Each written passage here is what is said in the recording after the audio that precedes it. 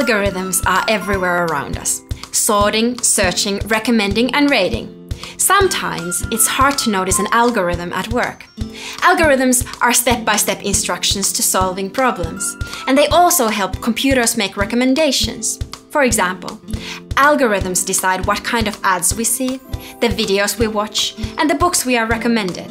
Today, we'll make our own video and learn how algorithms recommend it to new people. First, break your video into a storyboard. What kind of a video are you making? Is it a dance tutorial, gaming stream, or a makeup video?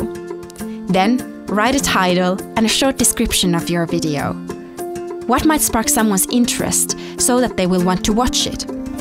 Come up with hashtags. These help computers categorize the content.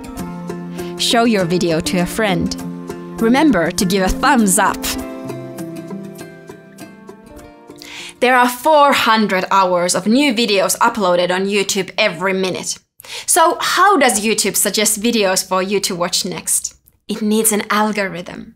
The algorithm looks at things like your title, hashtags, number of views, number of thumbs up, and the videos other viewers are watching.